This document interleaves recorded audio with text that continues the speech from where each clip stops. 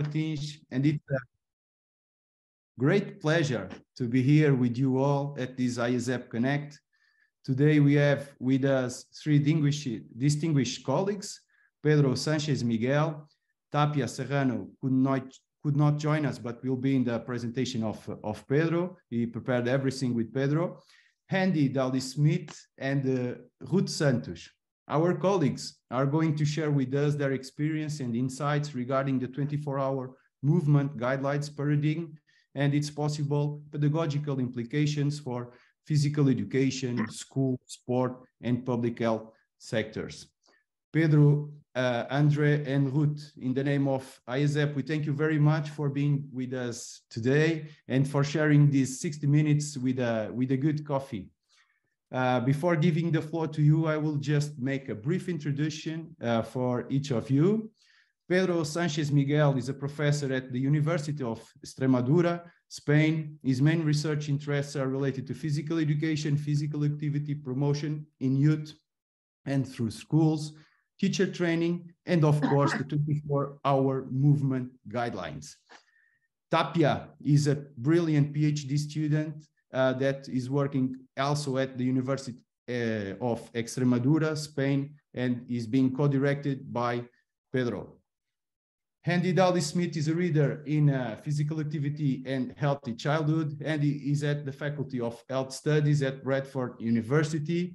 He is the Wolfson Healthy Childhood Research Team Lead and co-director of the Center for Applied of Educational Research. Some of his main research interests are related to physical activity promotion in youth, active schools, and physical literacy. And he is a world leader in his field and has many research projects and papers published around these themes. Ruth Santos, my dear friend, is a professional researcher. She's at the Research Center in Physical Activity, Health and Leisure, Faculty of Sport, University of Porto, Portugal. Ruth's main research interests are related to physical activity and health promotion at the population level. Ruth is leading several funded projects related to the 24-hour movement guidelines and also has a lot of research in this area. So regarding our organization of this conversation, I remind all the participants that during the presentations, you can pose your questions in the chat. In the last 10 minutes, I will bring some of those questions for our presence today, and we can discuss, go to the question and answers part. So I think we are ready to go. Pedro, the floor is yours. You can share your screen, please. Yes. Okay. Well, first of all, thank you very much to the organization. Thank you very much, Joao, for inviting me. Thank you very much, Cassandra. It is a great pleasure for me to speak here in this place with colleagues such as Ruth Santos and Andy Daldy-Smith, who I'm reading them a lot of times, but it's the first time I'm seeing them face to face. It is a great pleasure for me. I'm sorry because of my English or my pronunciation, because I'm not getting used to speaking here in my place, but I think I'm trying to do my best. Well, I'm gonna speak about pedagogical proposals from the school for the treatment of the 24-hour movement behaviors. I'm gonna show you a little background, and then some investigations we are conducting. Well, what is this healthy? I change here. What is healthy lifestyle?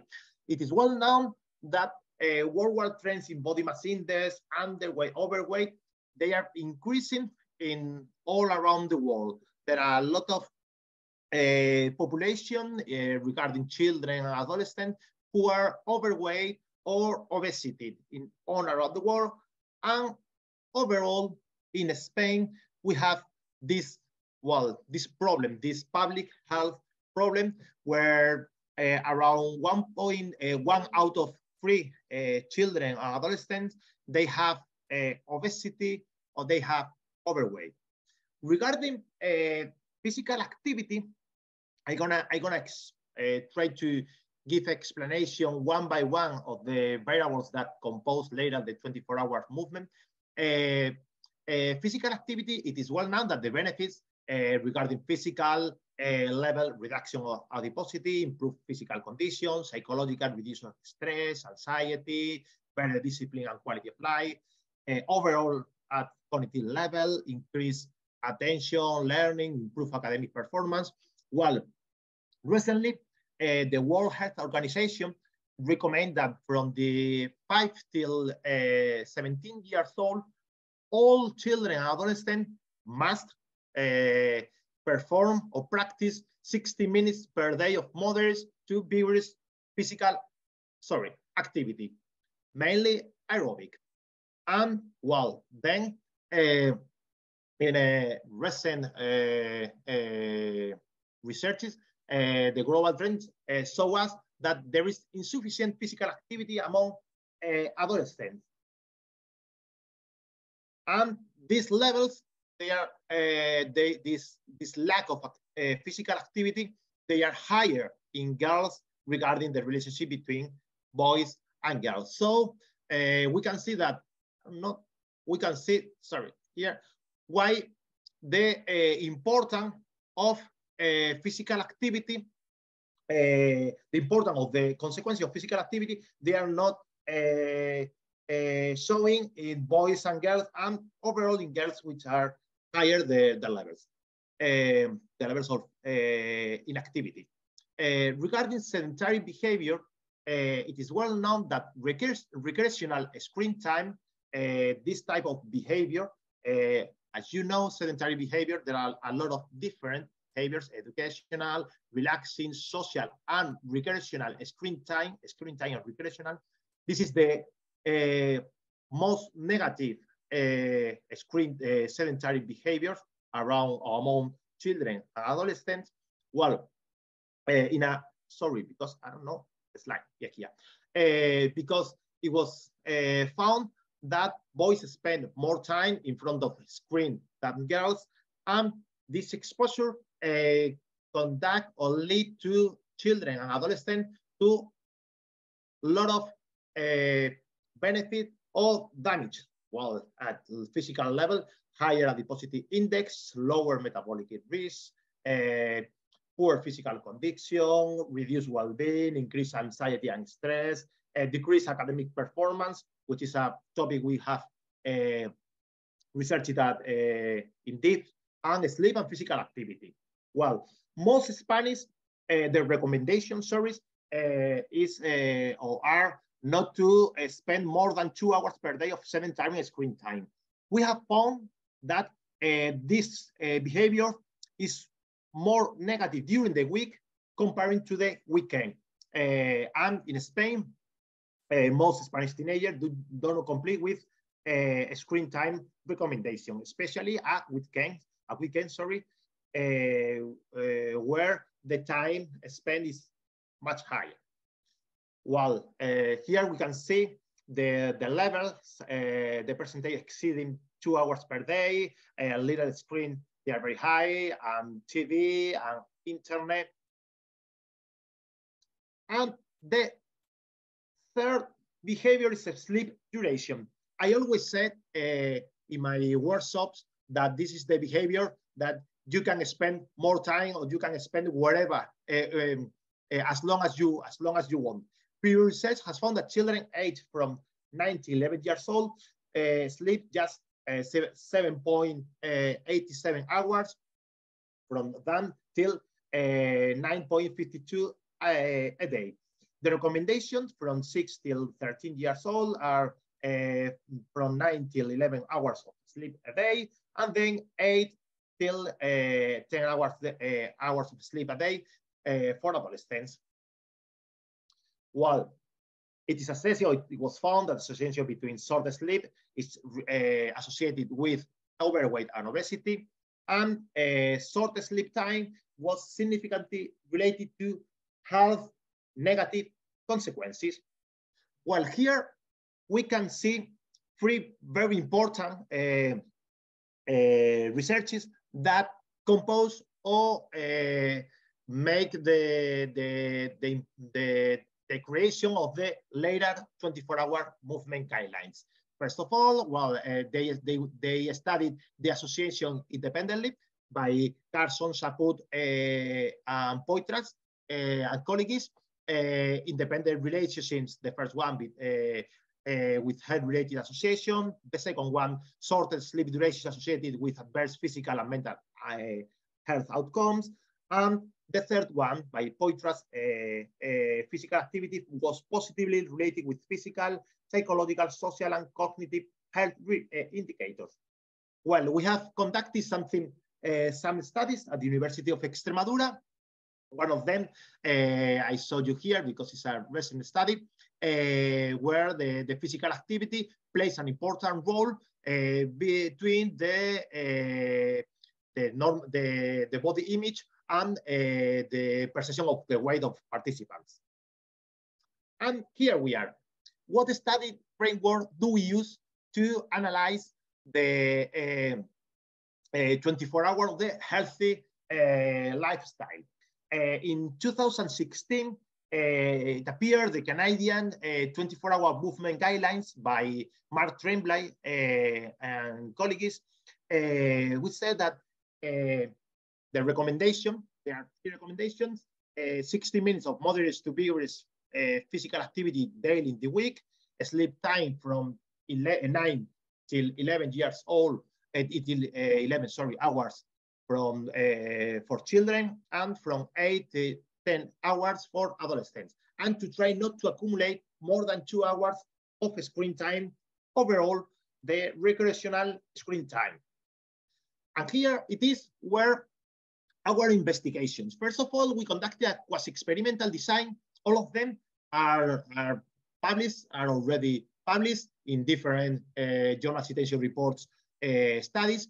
The first one is a quasi-experimental design where during 10 sessions, 10-hour session in a school, we found that working with 24-hour behaviors, we can get participants to be more a greater adherence to Mediterranean diet and being physically active. Then the second study we conducted with adolescents. The first study, I saw this in primary school with children. The second one, this one, is with adolescents, and not meeting any of the recommendation was associated with lower academic performance. Meeting at least 2 recommendations associated with higher academic performance in boys. And what is very important is that met 2 or 3 recommendations is much better than none or 1 recommendation regarding academic performance, regarding language, English, physical education, and mathematics. Then another study where the prevalence and the association with social emotional problems with individuals was found. The participants who met more recommendation had lower socioeconomic problems than those who did not meet. And the last one, this one, adherence to 24-hour movement guidelines among Spanish adolescents. We conducted this study to try to show the prevalence of the 24-hour movement guidelines in our region. Sorry, because I think I didn't say that I came from the Extremadura. It's in the west of Spain, next to the border with Portugal. It is a huge region with just 2 provinces. So this study came from that region. Well, we found that boys meet the physical activity recommendations in a greater quantity, and girls meet the screen time recommendation. With all of this, we thought, some colleagues, we thought to try to conduct a systematic review and meta-analysis all around the world to try to know the prevalence of meeting from preschool till adolescent. And we found that just 7.12, just a few of them met the recommendation. But on the other side, there was a lot of individuals who did not meet this recommendation, and girls have the lowest possibility to complete the recommendation.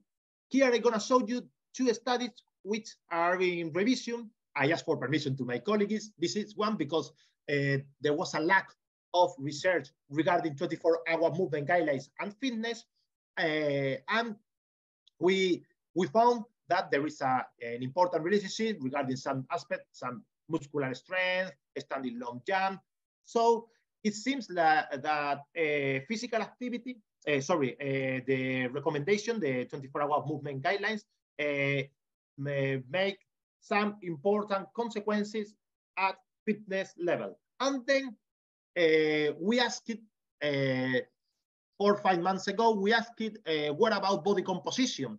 There was any researches regarding this relationship. So we spent some part of our Christmas time during this amazing, or this, for my point of view, nice research. So meeting all three 24-hour movement guidelines is associated with lower obesity-related outcomes among preschoolers, children, and adolescents.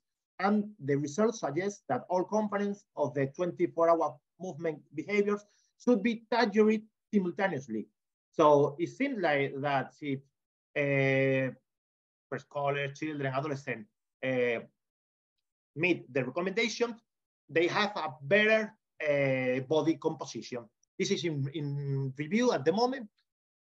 Well, we will cross fingers to try to be accepted in the future. And then what we have, there are a lot of other healthy lifestyle or variables, and we try to join with the Mediterranean diet, with the adherence to the Mediterranean diet. And we can see that, well, the reduction of obesity and overweight, better academic performance, or lower academic performance regarding the relationship, and a greater or lower quality of life if they are able to complete and have a higher adherence to the Mediterranean diet. So what can we do, or what we have done to try to promote the recommendations, the 24-hour movement recommendations? This is a real, they are real strategies we conducted last year, and I'm gonna show you some of them with the aim to promote the 24-hour movement guidelines and the other healthy variable, which is the nutritional variable. First of all, we work at school with preparation of some infographics with the aim to know the recommendation of food consumption, with the, as you can see, the healthy eating plate, the Harvard plate, sorry. We prepare some infographic. This is the real one, and then I translate into English some of the topics with the aim to develop critical awareness of students. We have the material healthy decalogue, student seat. For example, you have to eat 5 times a day, you have to sleep enough, do physical activity daily, hygiene is essential. Well, here we work, another strategy, another interactive activity strategy, with the aim to know the health risks of the excessive screen time. We talk the Charlie's Tale, which is a boy who spent more than 2 hours of screen time, and he has not enough friends, or he changed his body, and so on. And what, in my experience and in my opinion, make aware of children about it. The another one is to try to reinforce the learning acquired through the intervention about the sugar intake. Here on the right, this is a very famous website in Spain, and we talk about the sugar cubes, the recommendation about sugar cubes a day, and the current consumption. Another awareness talks with the aim to another health risk associated with lower levels of physical activity. Some didactic video we use during the intervention, during the workshops. Here, this is a little famous one. What will the last 10 years of life be like? And if you don't practice or if you are not active, you can have negative consequences at the end of your life. Another one is to know the health risks associated with excess sugar. We changed the former website to some applications, some videos with the aim to make awareness children not to intake so much sugar. Another very important strategy is the organization of breaks. Here in Spain, overall in Extremadura, there is a reduction of active practice during the breaks.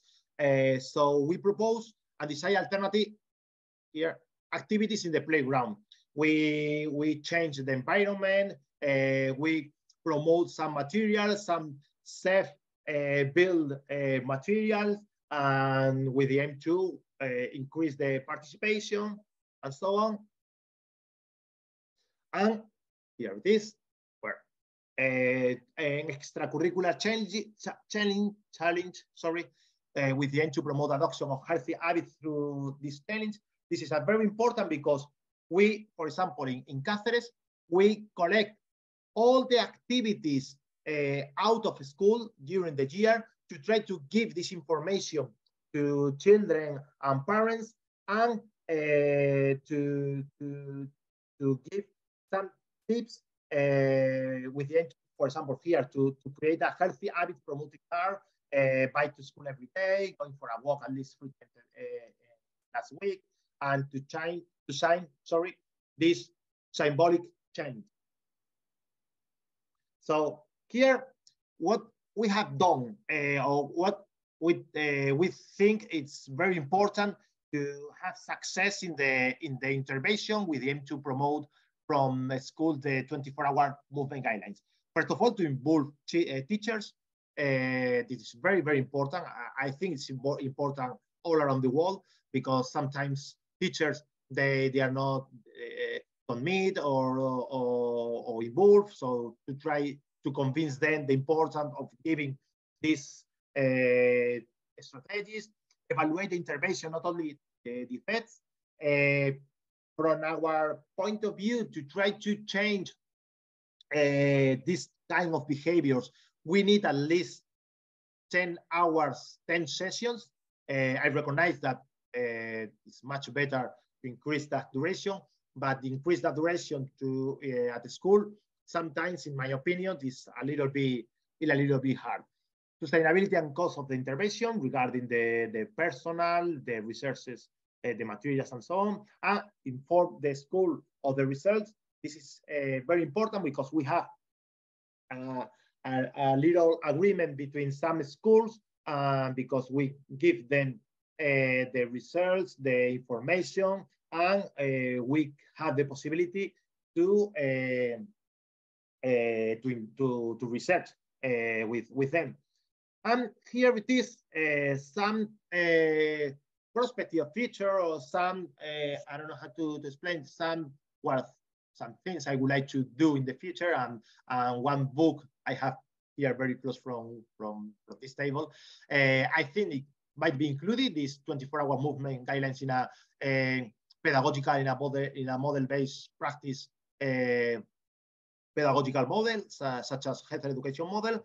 And here I have I give you, I'm sure all of you have read the book, or have a look on it. This is a book where I read, and I recommend to apply, or to try to mix the strategies. To try to mix the strategies I've talked about. Well, thank you very much. Thank you very much. I hope you have understood, or I was able to explain more or less everything. And thank you very much. I will be delighted to answer the questions you have later. Thank you very much. Pedro, thank you very much. It was perfect. We'll go for the question and answers by the end. Now I give the floor to Andy Daly-Smith. Thank you again very much, Pedro, for your insights on this important topic. Thank you very much. Thank you. Yeah. I remember all presents that can pose their questions during the presentations. I will pick them up and we will return to the questions by the end of all presentations. So Andy, you're very welcome again. The floor is yours. Great, and thank you very much. I feel very honored to be invited to speak today. So I'm going to take a slightly different approach, which is to explain how in the UK we've built a whole school approach to physical activity and what that entails. So first of all, it's really just to summarize what the problem is. And while the problem's quite complex, it comes down to one major thing, and that is this tension between health and well-being and educational outcomes in the school environment.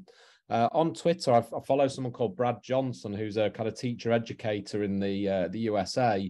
And I think he sums it up quite nicely, which is this kind of focus on standardized testing has really changed the educational environment within schools, and that we've taken the love of learning away and replaced it with this kind of system that focuses on skilling children up to do well on educational tests. But by doing that, we've lost this kind of play, fun, exploring, creating within the school system. And if you think about those words, most of those really align with physical activity. So we kind of ironed physical activity out of a child's day within the school environment. One of our previous papers, we looked at the segmented school day for physical activity, and we found, ironically, that maths and language, so in England, it was English, were the most inactive period of a child's day, even when we take leisure time physical activity into account.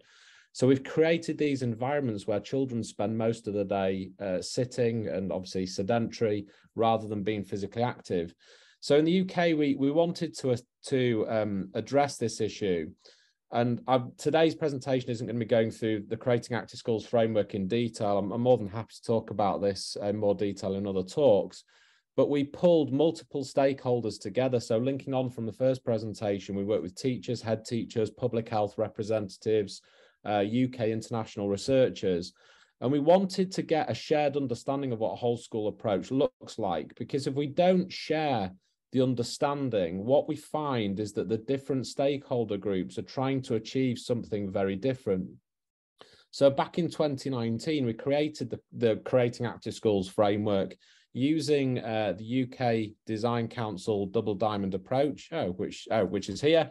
We went through sort of the 6 design phases. This was highly modified though. So we switched groupings between same stakeholder groupings, so teachers together, head teachers, so on and so forth, and into mixed stakeholder groupings. And it was in the mixed stakeholder groupings that we did the majority of the design work once we knew what the problems and the factors were that we needed to address. And once we went through that, and this is what the kind of process looked like, we had 6 models being designed and developed and people voting for which they felt most represented the school system. And then we kind of carried that on with further design work online before we came up with the final framework, which I showed you. Just going back into that framework to very quickly overview it, it starts in the middle. So it's not a top to bottom or bottom up, it starts in the middle. And what we've realized through our work since 29 with this framework is the importance of focusing on the school culture and ethos, because that drives the policy and vision of schools. And quite often when we work with any physical activity, and I use that in the broadest sense to involve school sport and physical education, any initiative, we focus down on the opportunity level, which is at the bottom, and where that initiative occurs. But actually what is missing in the majority of interventions is shifting the policy of schools. So we work a lot with schools around, for example, rewriting their teaching and learning policies to introduce physical activity, because if it's in the policy drives the behavior of the stakeholders within the school, i.e. the teachers.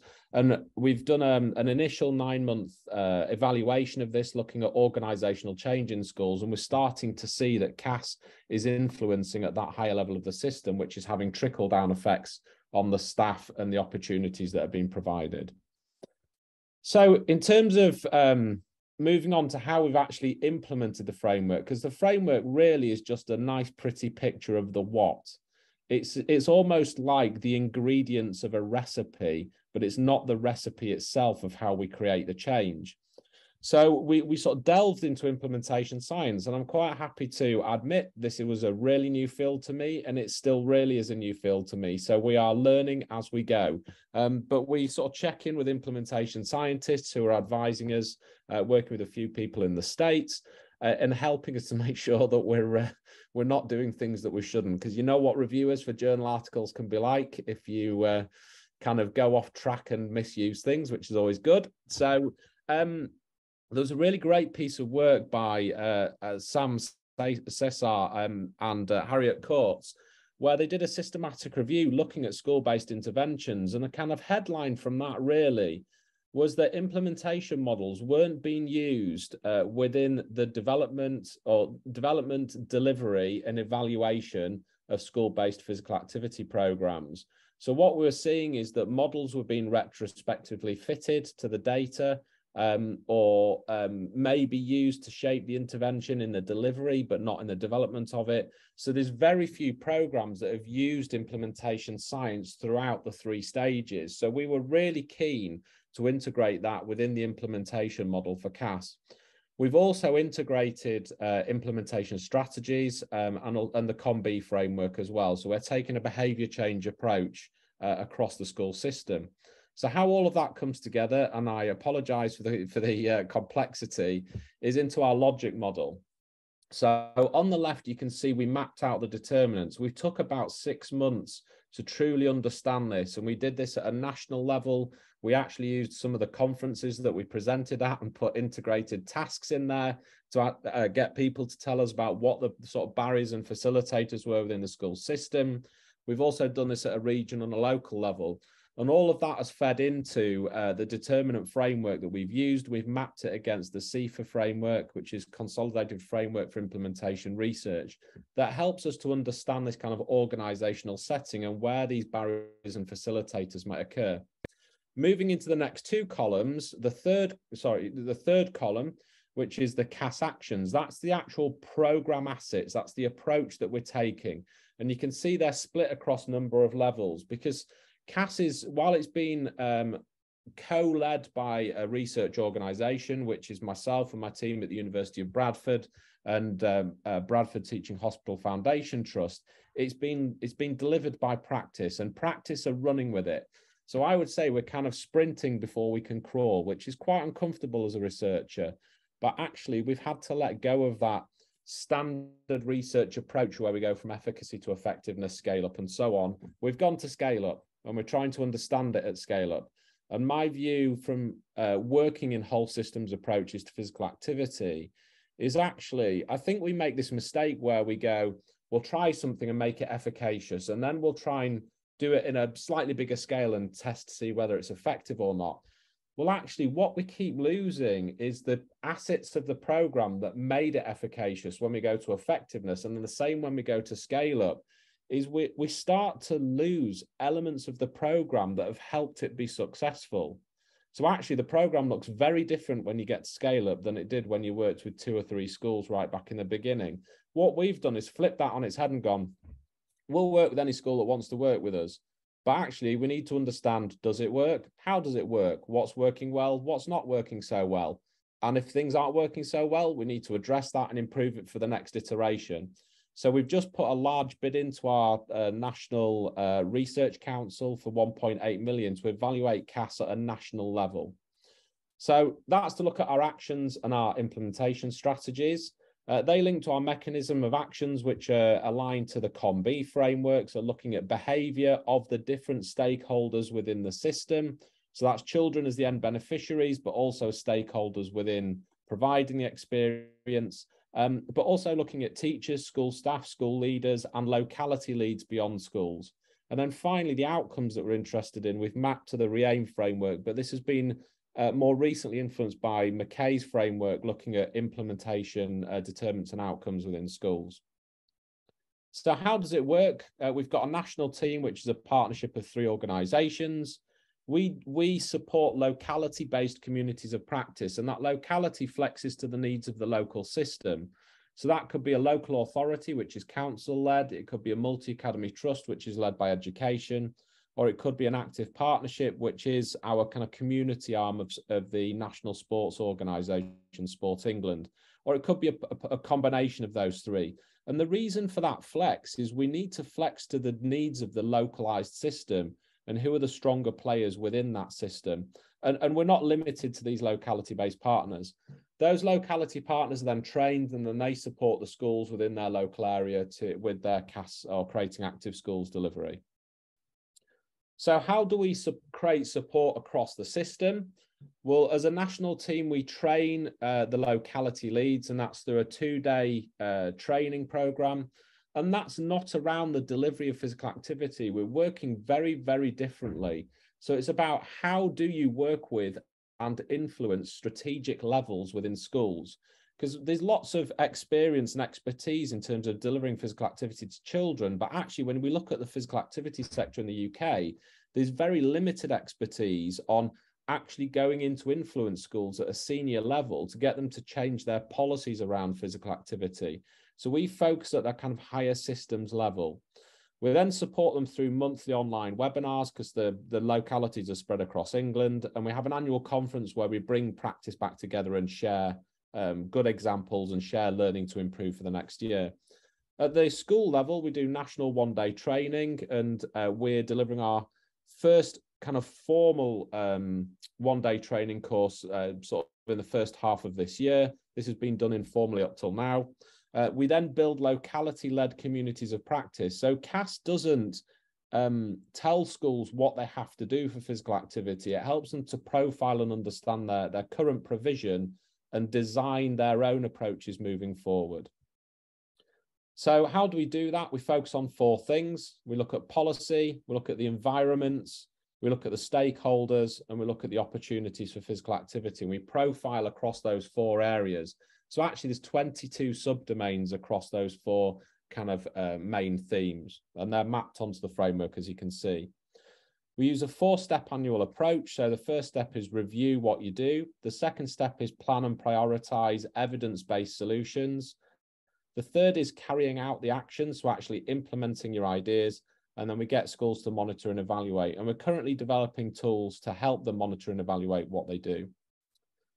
So how does that look like? We've got an online profiling tool. This is an example of the policy. So it's got 5 areas looking at things from school improvement to communication, professional development, and the schools answer questions, and it gives them a reporting score and helps them to identify areas of high impact. And it's those areas of high impact where the school chooses to work. Each of the 22 subdomains has got an online CPD module to help schools get sorted, because we want to be able to help all schools, but equally we want to be able to put more hands-on resource into those schools that are in greatest need. So we need those online CPD modules to do the heavy lifting. So I'll finish with sort of 2 of the key messages that we've learned now through going on into our 3rd year of implementation, is that autonomous implementation is an absolute must. We need to stop going into schools with nicely packaged programs and expecting schools to implement those for us and then testing the effects. And the reason for that is schools are incredibly different. And if we take, this is a very simplistic view, but we look at, this is 2 schools within a 2-mile radius of each other within Bradford. You can see the school on the right has hardly any outdoor space, very limited green space. So if we went in there and asked them to do the daily mile, I mean, basically running around the school playground and sort of torturing children for 15 minutes a day. I'm really not a fan of the daily mile, in case people haven't guessed, versus the school on the left that's got a huge amount of green space, and you can see a multi-use games area. How can you expect those two schools to do exactly the same thing? Well, you can't. The school on the left has got far more resource, and that's just looking at the physical environment, never mind the complexities of the social environment, stakeholder behavior, attitudes towards physical activity, so on and so forth. The last is how we design experiences for children around physical activity. And quite often we base them on policy outcomes. So we go, right, well, kids need 30 minutes of moderate to vigorous physical activity a day in schools. So we're going to put 15 minutes here and 10 minutes here. And actually, quite often that tends to lead to physical activity experiences that children don't value. And if they don't value them, they're therefore not going to continue them in later years. So we sort of push and work with our schools to put passion and fun at the absolute base of every physical activity opportunity. Because if you enjoy something, you'll come back to it. Next, we ask them to build in opportunities for socialization, because we know if you do things with friends, again, it's more likely to help to reinforce the behavior, and you're more likely to stay with that behavior. And next is the cognitive challenge. Children want growth. They want to be challenged. They want to see themselves developing. And if we get these three right, we then get the three things that we desire as policymakers, researchers, educators, which is we will improve fitness, we will develop fundamental movement skills, and if public health, we'll get those minutes of moderate to vigorous physical activity. But absolutely, they should not be at the front and center. So to focus on the motivation, and by focusing on the motivation to be physically active, we will get the byproducts. So what does all of this create for us, which we're quite excited about, because we've got this profiling tool, and this is where I'll finish. Schools understand their own performance and what they're doing. That data is not shared on a school-by-school level, so it's not used to beat them over the head. It's used to support them to create effective systems. But that data feeds up to a locality level, so it helps localities understand what collective schools' needs are. We then use that data at a national level, or we will be doing moving forward, to show pictures of what are the needs of schools, where do the national government agencies need to start investing in schools to help school-based physical activity. Is it physical education? Is it physically active learning? Is it active travel policies and plans? So on and so forth. And we're linking some of this work now internationally through a piece of work, the World Health Organization, mapping stakeholders beyond the school environment and understanding what are their needs and how do we help them to work with schools. Because if you come up, for example, through the public health system, you've never studied the education system and very probably don't understand how it works, like I didn't when I first started and probably still don't. So actually, what are the learning needs of those stakeholders beyond schools so we can help them more effectively work with and support schools in their physical activity offering? I'd just like to finish and say, this all sounds really lovely and nice and neatly polished. It's absolutely not. And I do feel like I've got my head in a dinosaur's mouth most days, and I'm banging my head against the wall because it is insanely complex. But it's just great fun. Great fun when you see schools starting to make positive change for physical activity. So I will finish there, say thank you very much, and look forward to taking any questions later. Thank you very much, Andy, for your excellent presentation also. Now I'll give the floor to Ruth Santos, and hopefully we'll have 3 or 4 minutes by the end for some questions of the audience. Ruth, the floor is yours. And thank you, Andy, once again. Brilliant presentation, such as Pedro. Thank you. Okay, so good morning, everybody. Thank you very much, João, for this invitation. It's a pleasure to be here. I also like to say hi to Andy and Pedro, and thank you for your presentations as well. I've in this last half an hour, I was able to learn a lot, so which is also always very, very good for me and enjoyable. So today I will talk a little bit about 2 projects that we are currently involved. I am at the moment the chair of the Portuguese 24-hour movement guidelines project. And João is my colleague as well in these 2 projects. So I'll just give you an overview on the process and how we are doing our guidelines and what we have done so far and how we're going to promote them. So I believe this is redundant because we all know what the 24-hour movement paradigm represents. So just briefly, I'll start with the economics of time. Usually this is what we lack, and therefore we do make decisions on a daily basis on how do we allocate our time, because usually it's very short. So in a more conscious way or less conscious way, we decide to be more physically active or sleep more or be more sedentary, so that we are able to do whatever we propose to do all of it around the whole day. And of course that we can only do one of these movements at a time or non-movements at a time. So if we decided to be more physically active today, what are we going to not doing? What do we decide to short? Is it our sleep or is it our sedentary time? So the time use epidemiology tries to work around this issue of the 24-hour movements on how we use this, how we use this time, what are the prevalence, what are the health associations, and how do we better measure and assess these movement behaviors, and how do we promote knowledge translation better, and how do we design better interventions.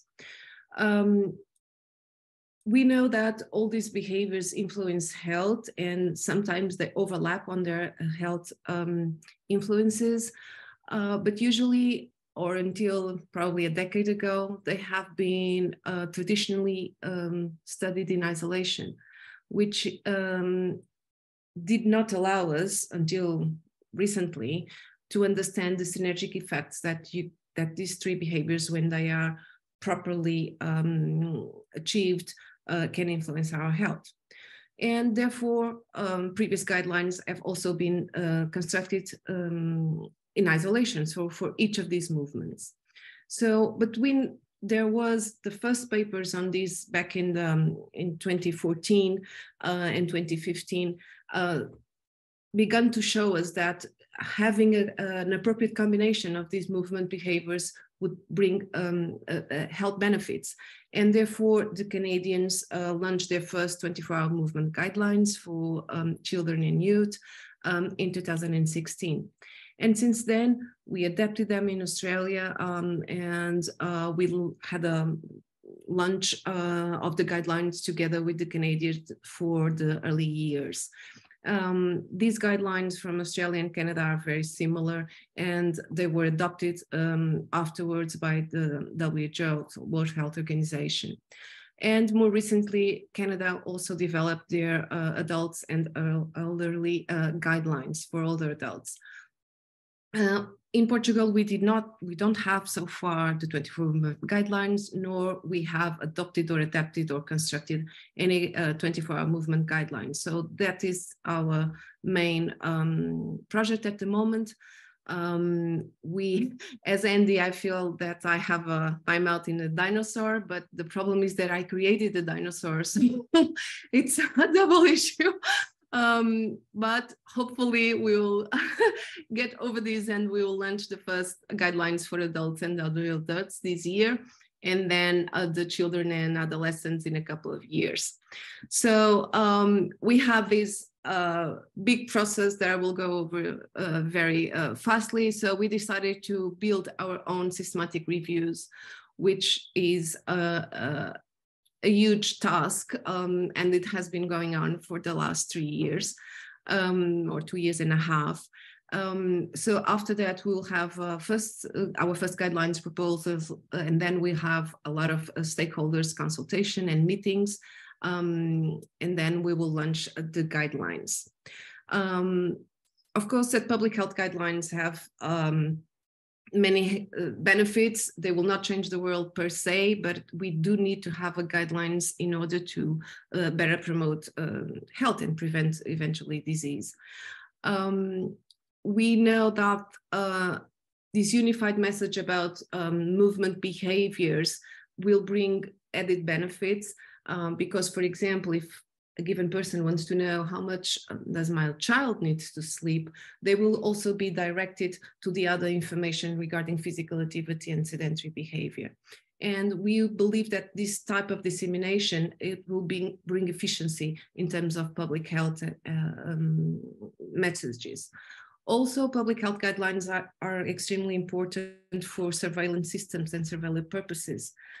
So this project has been developing in consultation always with the Ministry of Health, with our General Director of Health, and with the National Program of Physical Activity Promotion. So recently, we also secured funding for a project that it is an afterthought of the 24-hour movement guidelines called Move 24. And the idea is to work on a complete knowledge translation plan for the dissemination and implementation of the guidelines. So this project has three main aims. So the first one is to develop a complete knowledge translation plan. The second one is to adapt or develop new self-reported instruments to determine 24-hour movement guidelines compliance. This was a need that we verified through a couple of systematic reviews.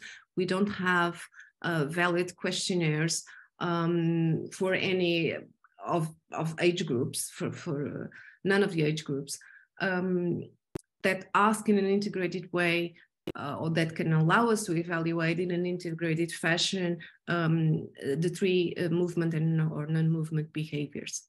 So we are working at the moment on this. And then finally to pilot an international registry on 24-hour movement behaviors. So for the knowledge translation plan, we will, sorry, I'll just pass through this so we'll have three phases: the dissemination, the implementation, and the evaluation. And here we would like to target the education sectors, the end users directly, as well as the health professionals.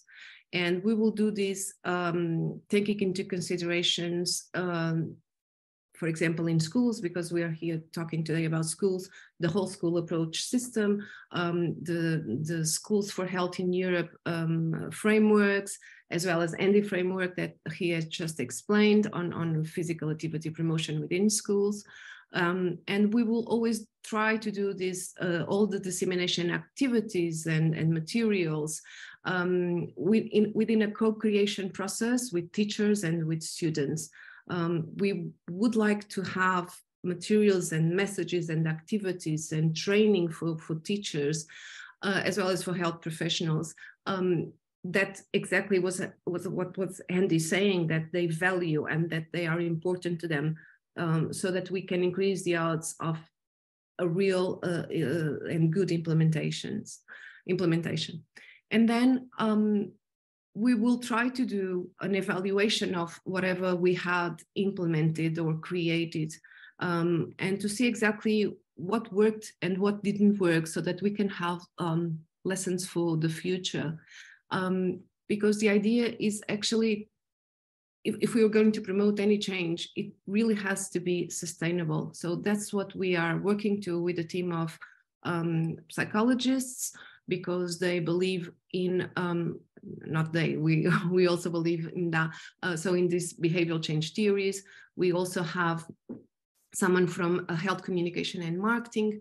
And of course, we do have ourselves as researchers from different areas, and a publicist as well. So we are working with a very multidisciplinary team to develop all these instruments. So hopefully a year from now, if we do something like this again, I will have other things to show you and to let you know how the process went.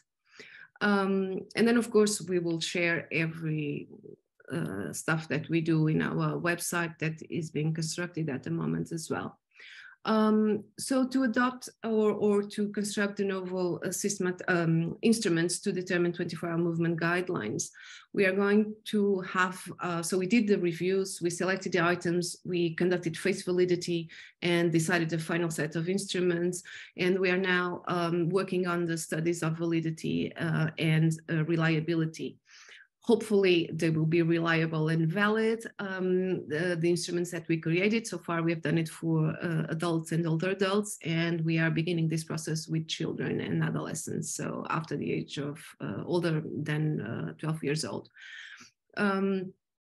So the idea is to have an instrument that can be published, of course, in a scientific paper, but more importantly, that can be valid and reliable, and that can be used to assess 24-hour guidelines, no matter what the guidelines are, because the guidelines may change in a few years, but if we have an instrument that allows us to be used for many years, and even if the guidelines change, this would be an important goal to achieve, and obviously it can be translated then in other languages, and other countries can do their validity or reliability studies.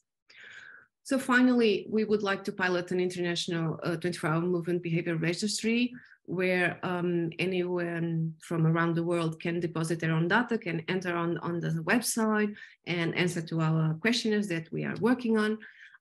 As well as other correlates that might influence these movement behaviors or eventually health outcomes. But we also want this registry to be able to gather complete data sets from researchers around the world who wish to deposit their data there or their data sets, and that can be used for researchers from all over the world.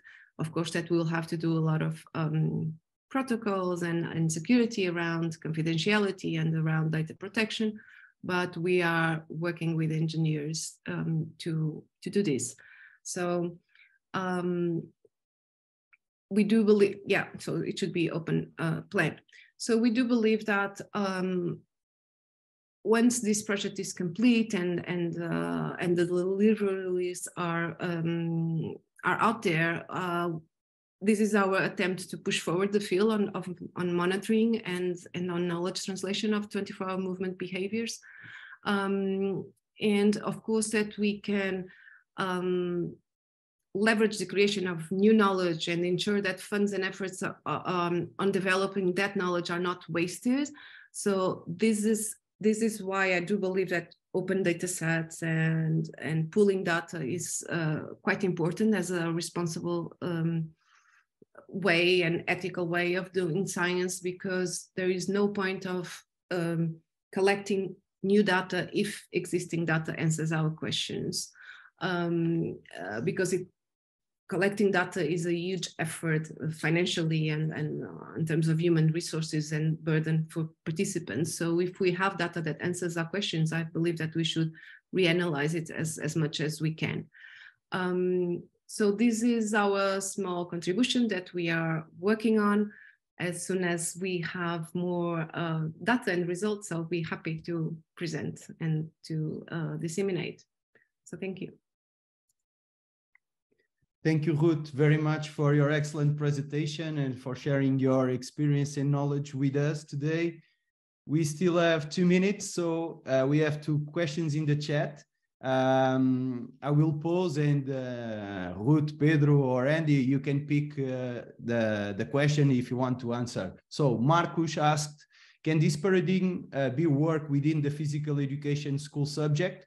We know that within schools, physical education has a special status for promoting healthy lifestyle. So can this paradigm be worked within the physical education subject? And the other question is from Mark Close. Mark asked, such projects underline that it would be great to prepare an important group of professionals able to guide school staffs and stakeholders to implement these projects. Is it already envisaged? So 2 questions.